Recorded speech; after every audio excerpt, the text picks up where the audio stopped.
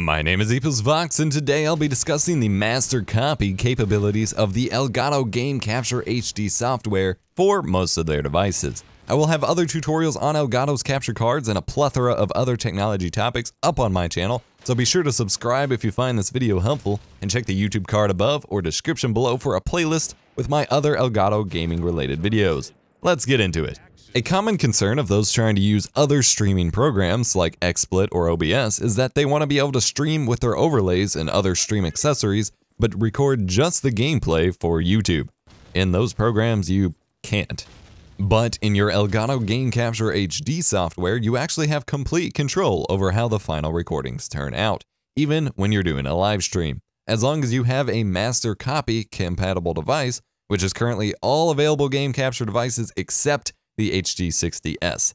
You can actually record your webcam and stream overlays, live commentary audio, etc. to separate files to not use or edit in your video program. It's pretty awesome. You need to edit these settings before exporting your recordings, however. Head back to that gear icon in the top right hand corner of the software that we're now oh so familiar with. This time, click on the Sharing tab. Here is where we will customize your export layers. First and foremost, if you plan on doing any tweaking to your recordings or how they export, go ahead and make sure Always Convert New Videos to MP4 file is unchecked. Otherwise, it will immediately spit out a file as soon as you're done recording. You don't really want that. Below this, we have two sections of check boxes, which tracks you want mixed into the gameplay recorded file when you export a video, and which tracks you want exported to separate files. You can customize this however you like.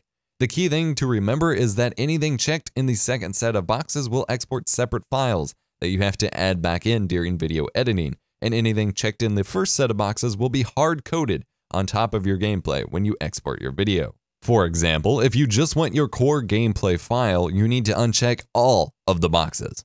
If you want to mix everything yourself in editing, uncheck everything in the first set of boxes and check all of the second set of boxes. If you're streaming music via Elgato Sound Capture, but you don't want that to go into your final recording, you can check webcam/overlays and live commentary audio in the Mix to Export section, but then either leave Elgato Sound Capture unchecked or check it under the Separate Files section. This is a very powerful function of the Elgato Game Capture HD software, and you have complete control. Combine this with the Stream Command capabilities, and you have one of the best streaming and recording platforms there is.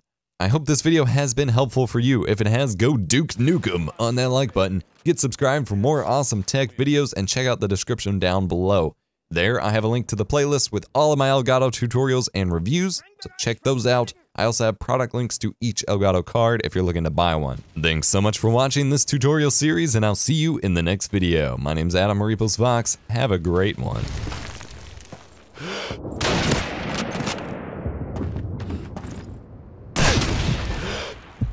Allies eliminated. Exit.